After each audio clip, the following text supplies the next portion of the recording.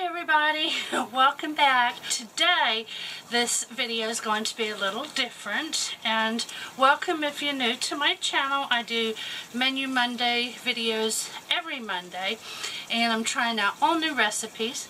This is a new to me book.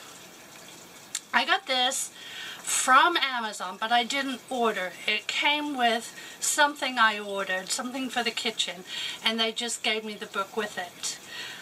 I wish I could share it with you guys, but it doesn't say who wrote it. It has an introduction, doesn't say the author's name, doesn't say who published the book. There's a scan on the back. I tried that. They said it was too short. There's nothing in here whatsoever that tells me about how to get a book like this. You see it's got some beautiful old ads in it, but basically this is a collection, and it says right here, every family has treasured recipes, and these are likely recipes that were not included in any collection, but they were found squirreled away on index cards, scraps of paper with worn edges, and old cookbooks. And they put this book together, and I've had it a while, and I thought I'm going to try some of these, and they were so good. The flavors are good, the ingredients are simple, easy to follow. Now, instead of typing all this out, because there's no copyright involved here, I just took a picture of each recipe that I shared. Let's see if I can find one I did. Okay, here we go. This pasta sauce. I made a lasagna with this. So I just took a picture, and you'll have the ingredients and then the directions. And so you can just stop it. I put them at the end of each video and just screenshot it. And that way you'll have both the ingredients and the directions. So I hope you enjoy this, and thanks again for coming to my channel and watching my videos. I really do appreciate it. And at the end, I'll give you the emoji to leave in the comments below, and then I'll see you next Monday for another Menu Monday. Oh, and I did redo the kitchen. I'll have a video coming up about that. We're always up for a good sandwich, so this one stuck out in the book. The first thing I did was cut up the onions and the peppers. It called for them both to be sliced thin, so I did the best I could.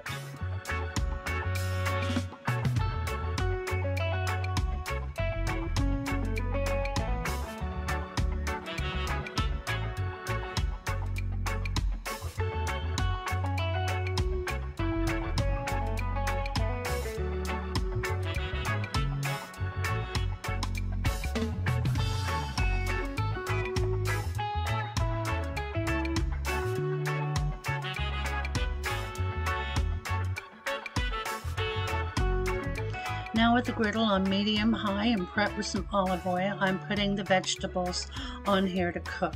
I'm going to do this for about 6 to 8 minutes, tossing them until they're caramelized. Now I decided to add some seasoning to this in addition to what they put on, well, it calls for towards the end of cooking, and that's the Uncle Chris's steak seasoning. I didn't put a lot, but just enough to give it a little kick. Now we'll keep turning these until they're done. Then it says to put them on the cool side of the griddle. Well, I don't have a griddle that has a hot or cold side, so I just removed the vegetables once they were done. You add a little garlic, cook that for about 30 seconds, I think it was, and then removed all of this and worked on the steak. If you have a cold part of the griddle, you can, you know, like the Blackstones, you can turn one side off and on. You can do that. Depends on what you're using.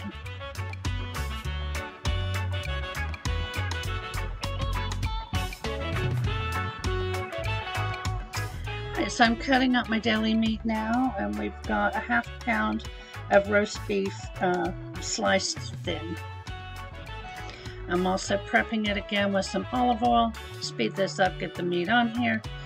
And then I am going to add some more Uncle Chris's seasoning to this. You just want to cook the beef until it's done. It didn't take very long.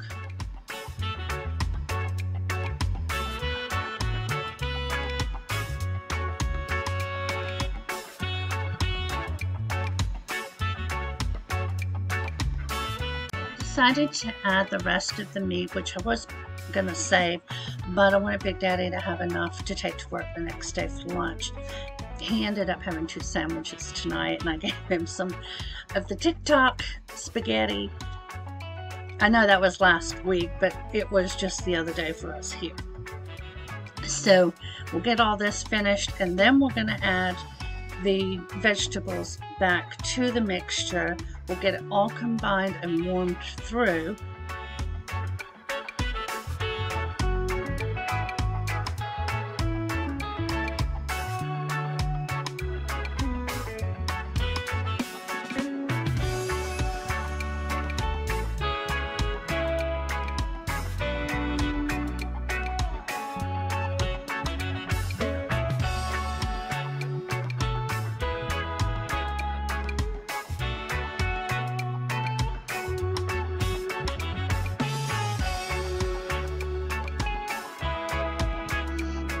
Now I'm working these into the 3 piles, and what I'm going to do next is put the provolone cheese on here to melt.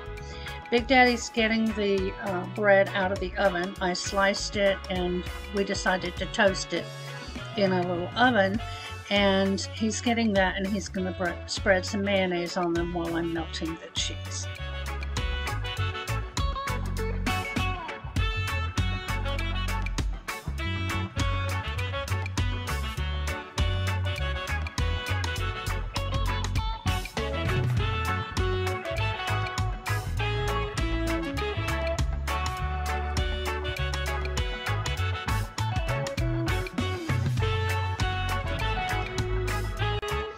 This was so good. And here are the instructions and ingredients.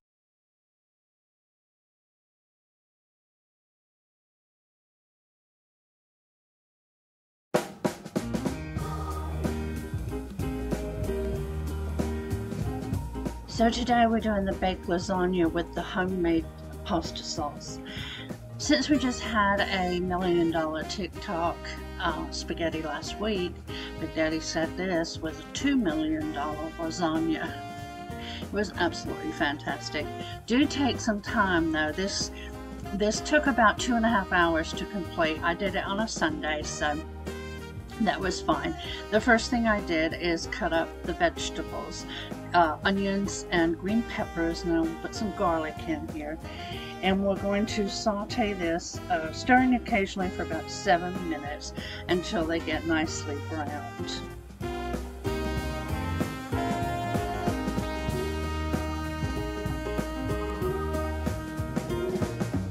While we're waiting on those, I'm going to go ahead and get the meat going. Now this said you could do 2 pounds of ground beef or a combination of beef and Italian sausage, which is what I did. I like the combination, and I love any sort of spaghetti sauce with Italian sausage, but the choice is yours. Now that the vegetables are cooked, we're going to go ahead and get in all of our sauces. While the canner is doing the cans, I'm crumbling up the meat in the pan.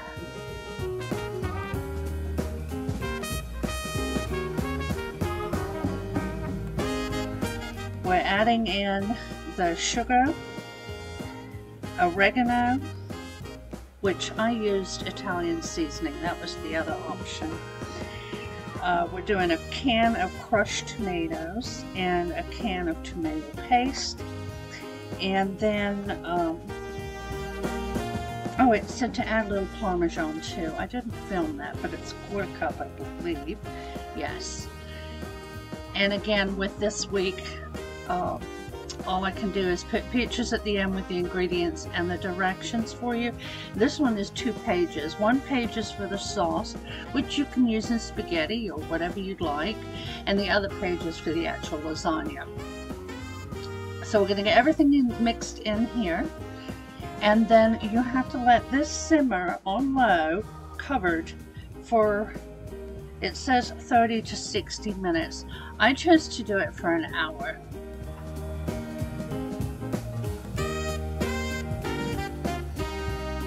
And we're just waiting on our meat to get done because we're going to put this in the sauce and that way it's all simmers together for that hour.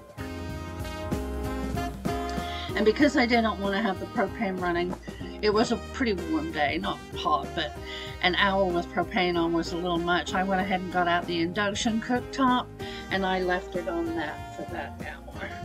While that was cooking, I did go ahead and get my noodles ready.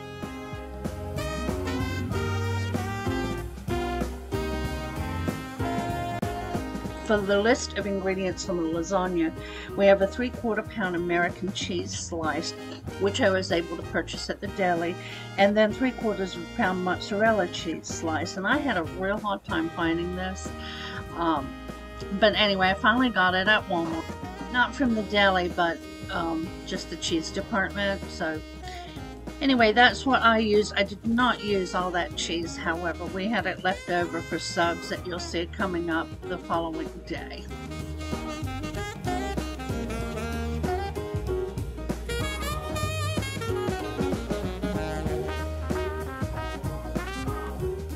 Now we have all our ingredients ready. We're going to go ahead and layer up the lasagna per the directions. This goes in the oven at 375 degrees. It bakes for 30 minutes covered with loose foil, and you take the foil off and then you bake an additional 25 minutes until the cheese is all bubbly and the top's nice and brown, and then you let it sit for 15 minutes before serving.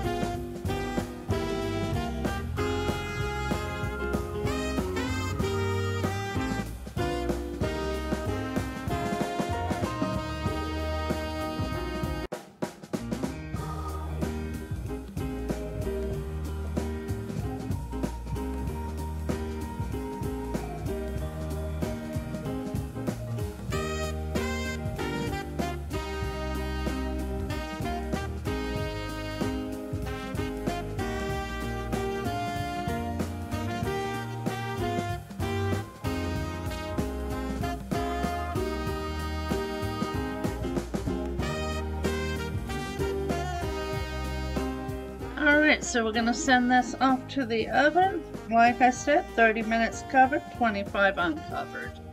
And here it comes, all finished. It was such a pretty lasagna, and I'm telling you, this flavor, this sauce, absolutely fantastic, and I hope you give this one a try.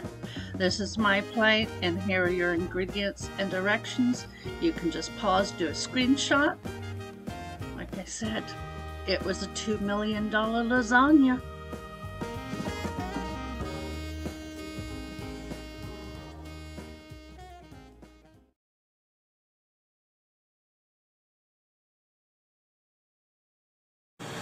Oh y'all, I can't believe I did not have the record button on. I am so sorry. Let me tell you what we've got in here. This is our Mexican style shredded chicken, and I will have this at the end of this video. But in here, it just says throw all ingredients into a big saucepan and boil on high for 10 minutes. So it's getting ready to boil. We have 1.5 pounds of chicken breast. I use boneless, skinless. 3 cups of water, 1 cup chicken broth, 1/2 cup chopped onion, 1/2 cup chopped celery. I used some frozen that I had of those. 1/3 teaspoon pepper. We have garlic, chili powder, cumin, and paprika, and that's what I have in here. So we're going to boil this for 10 minutes. Then we're going to reduce the heat to medium. We're going to cover it and with a lid slightly and let it simmer for 30 minutes. And then I'll be back. Okay, it is boiled on high for 10 minutes. We're going to reduce this to a medium. It says to do that for 30 minutes with a lid that's slightly open, so I'm going to go ahead and leave this wooden spoon here to just sort of crack it. And I'll turn the fan back on to pull out the humidity, but boy does it smell good. So here we go. So the directions are to remove the lid and then just let it simmer until all the liquid goes away. But it said if you shred the chicken prior to that step, you'll get a more delicious flavor, which is what I'm going to do. So let me get the chicken out of here.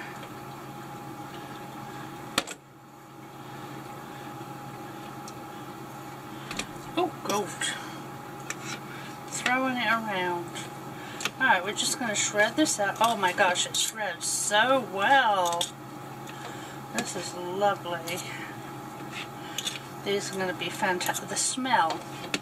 If you could smell this, I tell you, this book, you know, my thought was, oh, just throw the chicken in the crock pot, but, you know, that's just a done deal. But this, the flavor, the smell,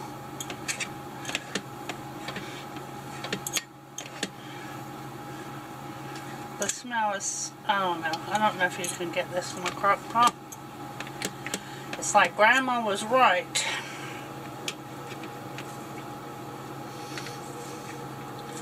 Alright, so we're going to put this back in the pot.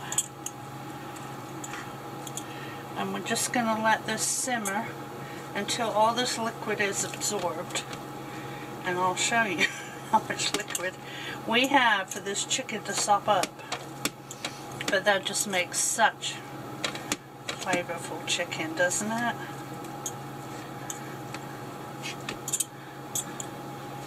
Okay, come have a look, see.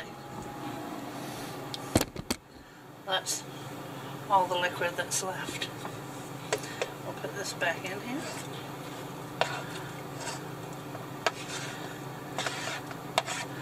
Alright, I'm going to let this just simmer till Big Daddy gets home, which will be about 45 minutes. And then we'll assemble our burritos. see you soon. I'm just checking in. It's been about, well, 15 minutes. We've still got some juice left. So I'm going to go ahead and let it continue to cook down until the chicken has absorbed all that delicious flavor. Okay, I'm going to do a voiceover for the rest of the video because Big Daddy got home, the TV's blaring, we're talking, so I thought this would be a little easier. So I do have a recipe for this portion. I decided to do some chicken wraps. I will link it in the comment box below. It's basically ranch, salsa, and then there's some seasonings, and then you just cheese, and then you just fry them up in this frying pan. Now there's lots of things you can make with this chicken once you've got it cooked. Today I'm going to do a pizza for lunch. I'm just going to put pizza sauce on there with the chicken and some bell pepper. So whatever you want to do with this chicken, you don't have to do wraps. You could do tacos. I mean, any sort of Mexican dish. This would be delicious because the flavor, I don't know, I can't. It was something I have never had before. It was so delicious. And I hope you give this one a try, no matter what you do with the chicken once you've got it cooked. Anyway, I'm going to get these done. I did not get a picture of my final plates. We were so hungry. But I did take a picture of me putting together Big Daddy's lunch. So I do have a picture of that.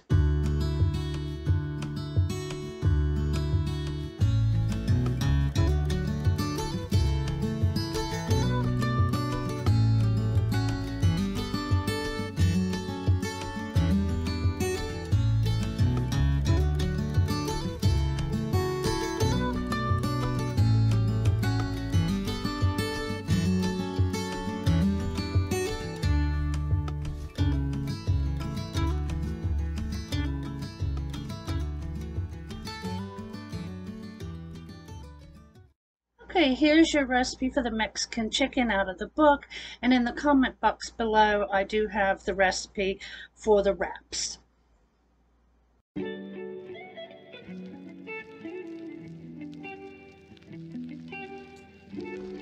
This was a super simple dinner on a day that I had been running around, so I was very happy to do it, and they were good. All you do is add the ground beef, the stuffing, the water, and the eggs, shape them into 1-inch balls, and then bake them in the oven 15 to 20 minutes at 400.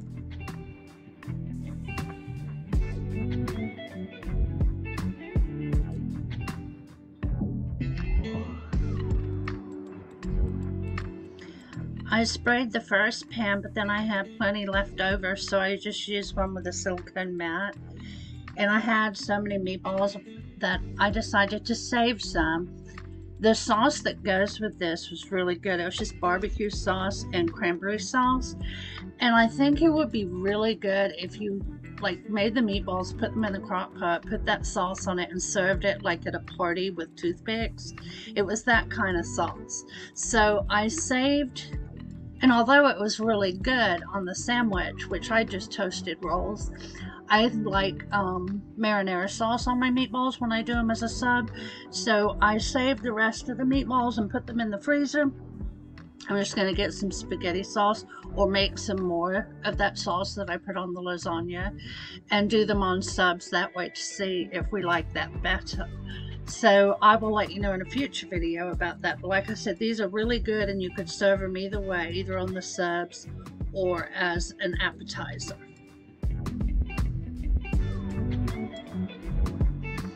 Alright, so now that the meatballs are in the oven, we'll go ahead and mix up the sauce. I'll just leave this on low, and that way it'll warm through and be ready when the meatballs come out.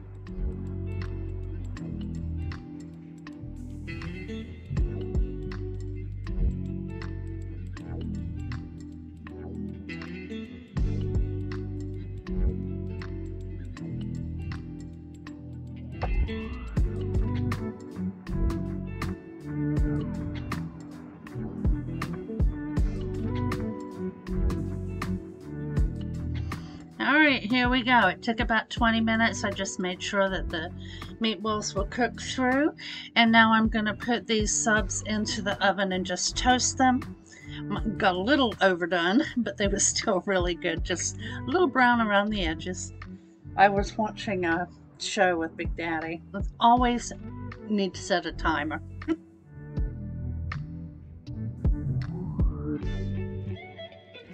Alright, here they are. I'm going to put some of the sliced mozzarella that was left over from the lasagna in the bottom. Put my meatballs on. And then after my sauce, I just did a little shredded mozzarella. The taste was really good. Like I said, I really enjoyed them. I am going to give them a try with the marinara sauce and see which we prefer. I'll let you know in a future video, but I know that these will be great for a party in the crock pot, like I said earlier. And at the end here, I'm going to put your ingredients and directions, so if you'd like to try them, just give it a screenshot.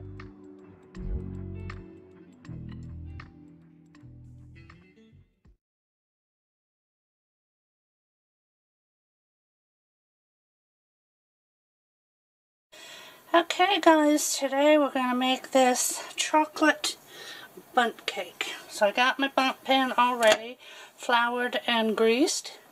We have pie filling, cake, eggs, cocoa, milk, chocolate chips, and a beater. So let's get busy. The first thing we're going to do is mix in the mixing bowl the cake mix, pudding mix, cocoa, milk, and eggs. We'll beat that on low just until it's moistened and then leave it on medium for 2 minutes. And then you take it out of the stand mixer, excuse me, and stir in the chocolate chips.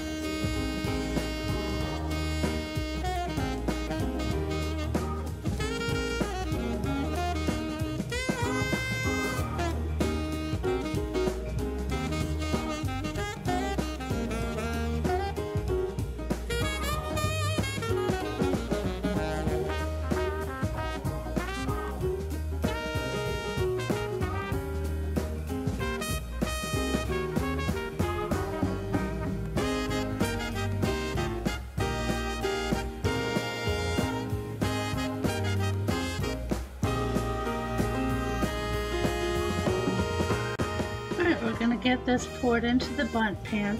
I've got the oven preheating at 350 degrees, and this cooks for 55 to 60 minutes or until the toothpick comes out clean.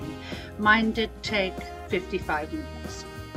You let it cool for 10 minutes and then remove it from the pan and put it on a wire rack to cool completely. Now I dusted mine with confectioner's sugar, that's coming up, but on this, in this book, there's some hints and tips on the page that I'll have at the end, and it shows you how to do a chocolate glaze if you'd rather do it that way. This was an absolutely delicious cake, and I hope you give it a try. It was really easy. Here's mine with a heavy dusting of powdered sugar. We served it with a little whipped cream. And here's your page with all the information.